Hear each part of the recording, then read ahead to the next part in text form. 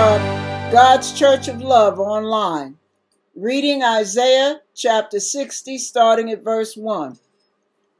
Arise, shine, for thy light is come, and the glory of the Lord is risen upon thee. For behold, the darkness shall cover the earth, and gross darkness the people. But the Lord shall arise upon thee, and his glory shall be seen upon thee. Let me stop there just for a second. You ever notice how, this is crazy, the darker anything is, the darker the night, the darker the street, the darker the location, a little light can seem so bright because of the darkness in comparison to the darkness. Well, that's the way God's light is, and his is the brightest of all. He says, darkness shall cover the earth, and gross darkness basically is saying shall cover the people. But the Lord, he is our light. The Lord shall rise upon thee, and his glory shall be seen upon thee. Just like Jeanette said when she walked in the room, and the man said, who is this woman? Right? Because he saw the glory of God on her. And the Gentiles shall come to thy light, and kings to thy brightness of thy rising. Lift up your eyes round about and see. All they gather themselves. I just feel led to say this. Vivi Ada, I believe God is telling me to tell you right now, lift up your eyes round about and see, baby. Lift up your eyes round about and see. All they gather themselves together, they come to thee. Thy son shall come from far, and thy daughter shall be nursed at thy side. Then shalt thou see and flow together, and thine heart shall fear and be enlarged, because the abundance of the sea shall be converted unto thee. The forces of the Gentiles shall come unto thee. The multitude of camels shall cover thee, the dromedaries of Midian and Ephah, and they from Sheba shall come. They shall bring gold and incense, and they shall show forth the praises of the Lord. All the flocks of Kedar shall be gathered together unto thee. The rams of Nebaioth shall minister unto thee. They shall come up with acceptance on mine altar, and I will glorify the house of my glory. Who are these that fly as a cloud and as the doves to their windows? Surely the isles shall wait for me, and the ships of Tarshish first, to bring thy sons from far, their silver and their gold with them, unto the name of the Lord thy God, and to the Holy One of Israel, because he hath glorified thee. Listen, you guys, be encouraged. Be encouraged.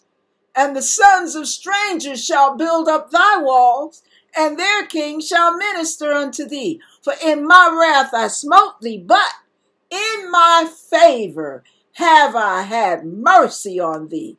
Therefore thy gates shall be open continually. They shall not be shut day or night, that men may bring unto thee the forces of the Gentiles, and that the kings may be brought. For the nation and kingdoms that will not serve thee shall perish. Yea, those nations shall be utterly wasted. The glory of Lebanon shall come unto thee, the fir tree and the pine tree and the box tree, to beautify the place of my sanctuary, and I will make the place of my feet glorious. Oh my goodness. The sons also of them that afflicted thee, shall come bending unto thee. And all they that despise thee shall bow themselves down at the soles of thy feet. And they shall call thee the city of the Lord, the Zion of the Holy One of Israel.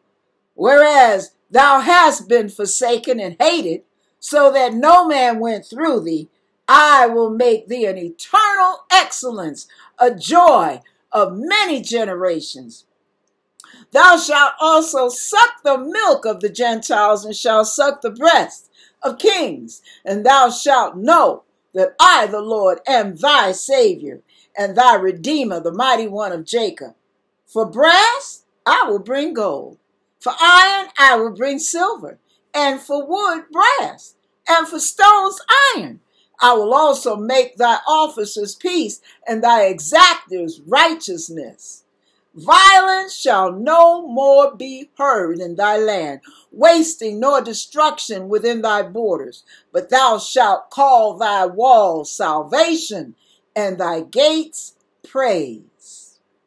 The sun shall be no more thy light by day, neither for the brightness shall the moon give light unto thee.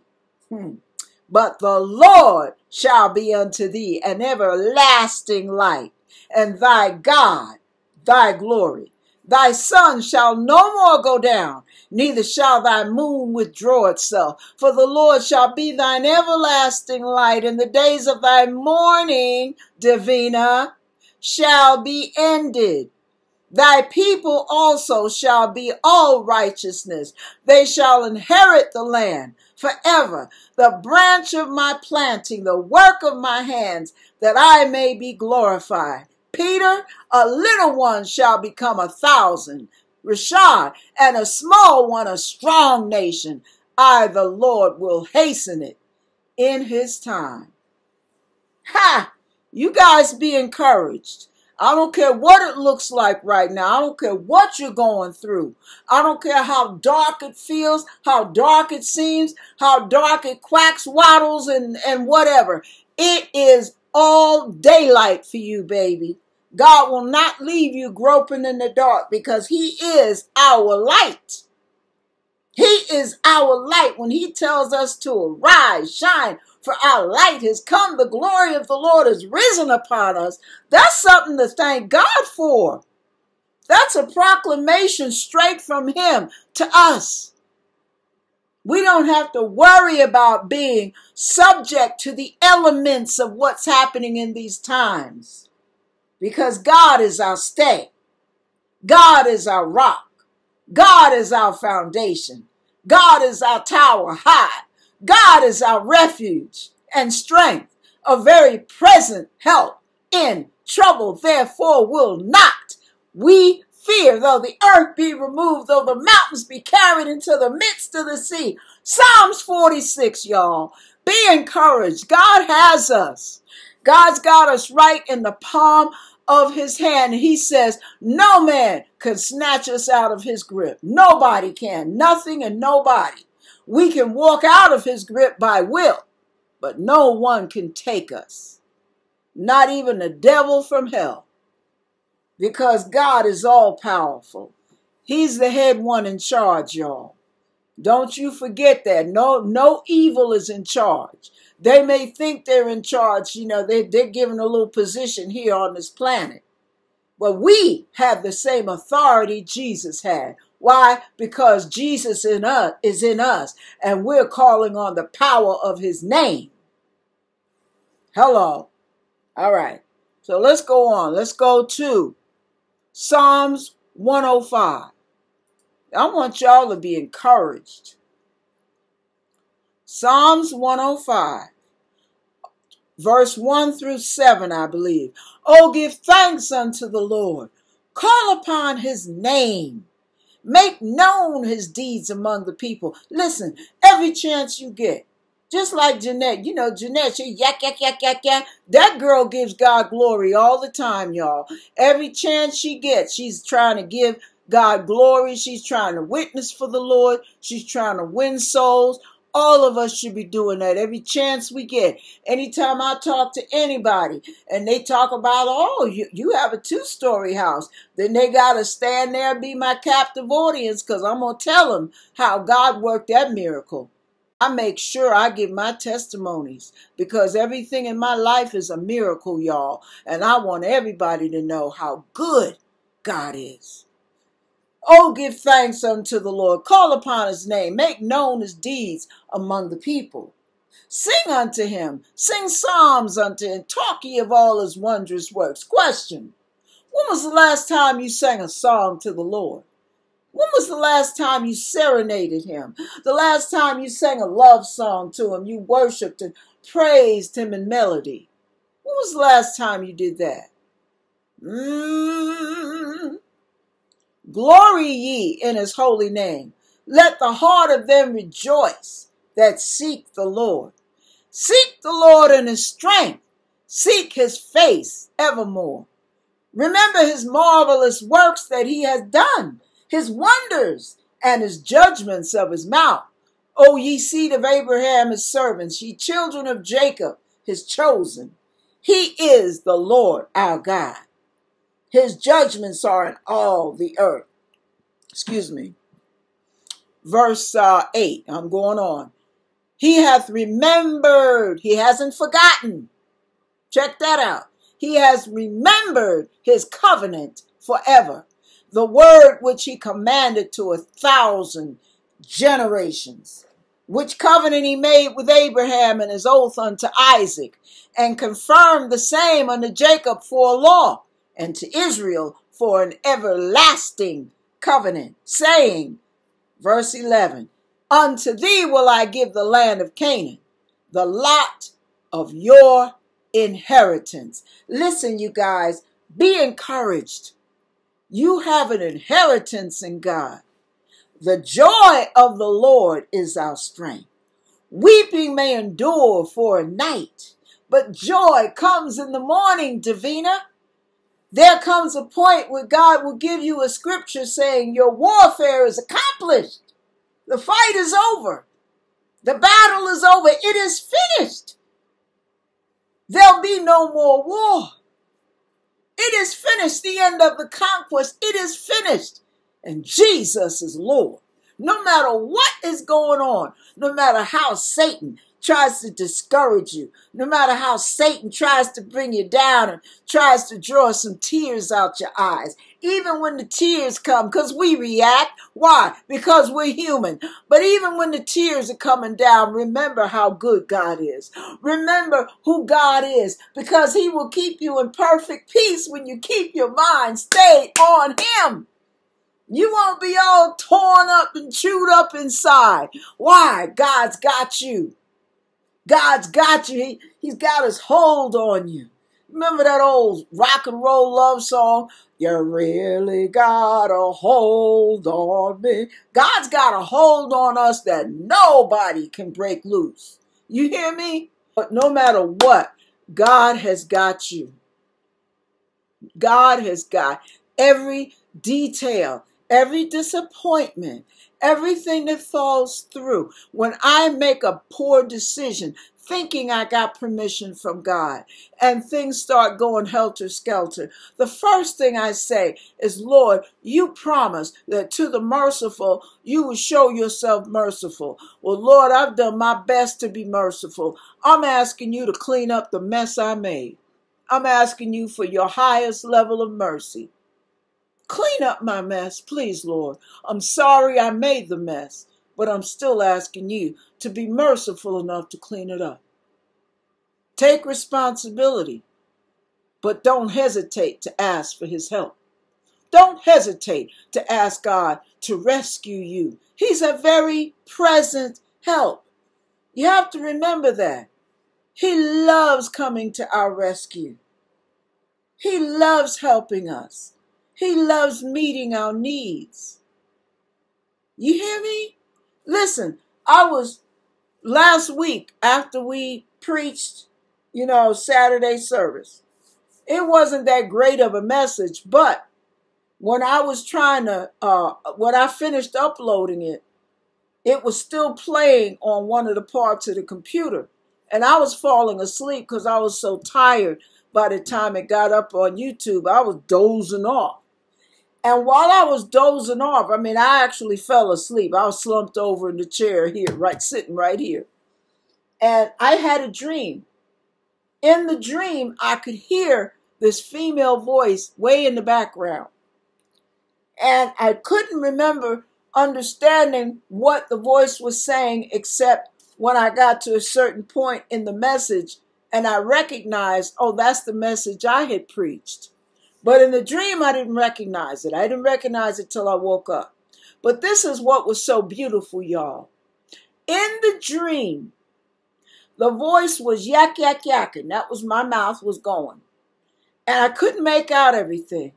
But I knew that something that was being said was moving me to feeling grateful towards the Lord for what he had been in my life. And I think I was sharing testimonies at that time of the message. And when it was playing back, it started stirring up my emotions. These were what they were welling up in me. And the tears started to fill my eyes. And I started sobbing, but I knew that there was a recording going on, so I didn't want the recording to pick my voice up as I was crying. So I cried quietly, but I was crying hard. And I was feeling so much gratefulness towards God for all he had done in my life while I was listening to the testimonial stories in that part of the message from last week. All of a sudden, check this out, in the dream, a hand goes on my head as if somebody's praying for me or blessing me. And a hand reaches from behind and wipes my tears from my eyes. I knew when I woke up, I knew that was the Lord. I knew it. I knew that was the Lord.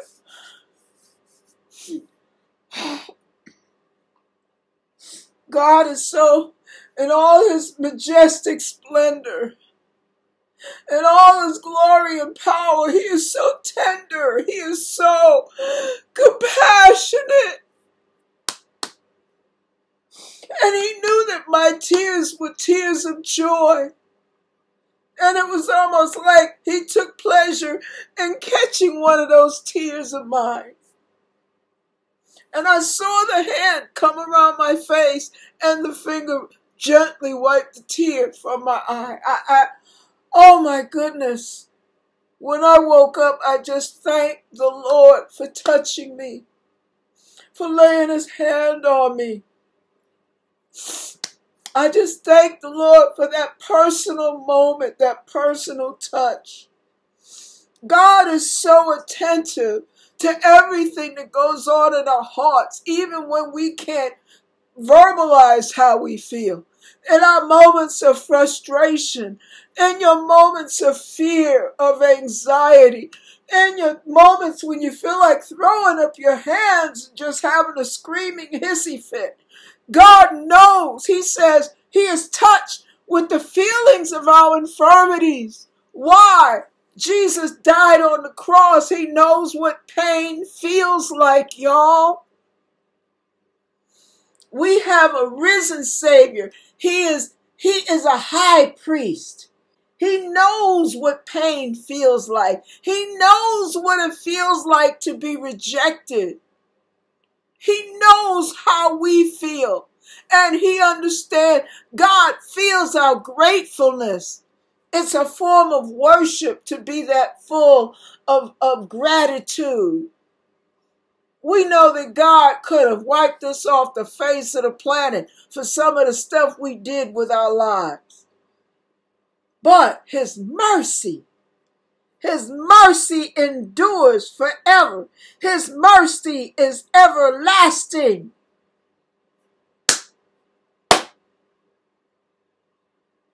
Whatever you do, always fall on the mercy of the court, baby, because God is your judge, and God is a merciful judge. And if anybody will have compassion on you, if anyone will pardon you, it's God. Be encouraged, no matter where you are in your life right now. Work on getting it together if you're having a shabby walk with the Lord. Work on getting it together if you don't care about reading his word or spending time with him. Tell God that and be honest. Ask him to put a hunger in your spirit. You can't manifest it. You can't manufacture it yourself. Only those drawn by the Spirit of God can be drawn to him. Ask God to draw you by his Spirit. Ask God to fill you with his Spirit. Ask God to woo you, to touch you, to move on you. Whatever he's got to do to get you close to his bosom. There's nothing more beautiful. No man's love, no woman's love, no neighbor's love, No accolades from a job, no amount of money can satisfy like the love of God. I'm telling you, once you experience him, nothing else, everything else pales in his presence. Everything, everybody pales. As much as some of y'all like sex, baby, even that pales. Trust me when I say that. There's nothing on this planet that can outshine or upstage God. Nothing. Nothing, no one, no entity that can outdo God. God is something else. I'm telling you, I hope and pray that many of you, that some of these videos and some of these messages will make you want to get to know God and the power of his resurrection and the fellowship of his suffering like we talked about last week. Get to know him.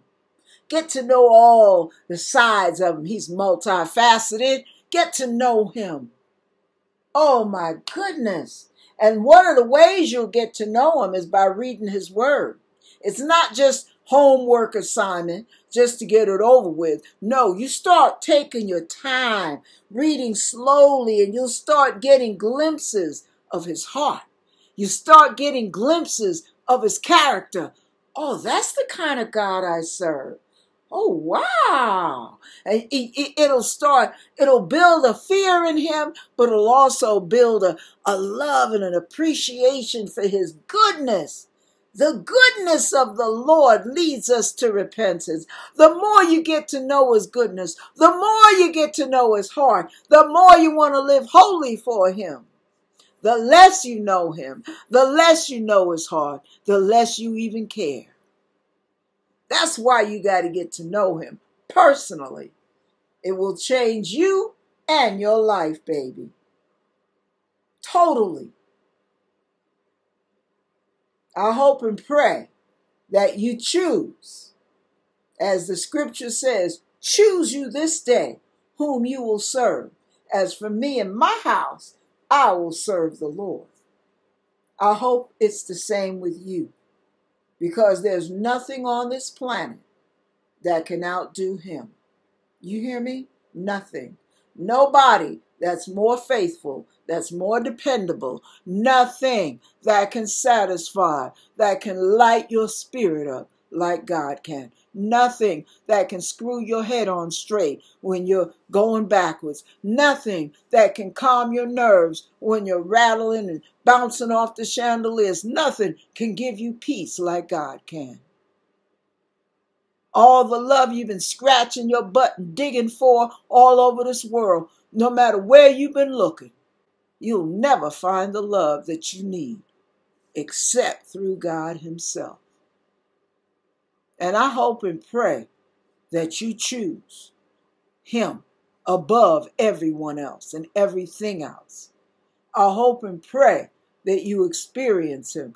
I hope and pray that those of you who walk with the Lord, who are feeling discouraged because of everything going on, who have had family members pass away because of the big sea monster, all of this stuff, I really hope and pray that you don't blame God.